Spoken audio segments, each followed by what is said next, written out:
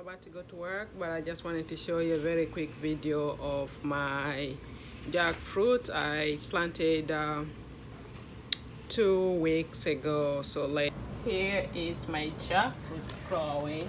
There is one I put in the middle, but I think it's not doing well. I don't see it, but these two are doing great. These two are doing great. I will just have to transplant them. I'm not really good at transplanting.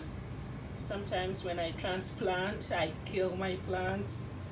Like I just killed my mango plant, but I killed my mango tree a few weeks ago when I tried to transplant it.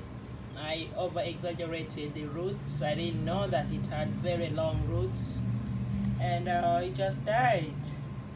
So let's hope I'll do a better job at transplanting my jackfruits, because I love jackfruits, and I have very many, I have a few trees, jackfruit trees, so I love it.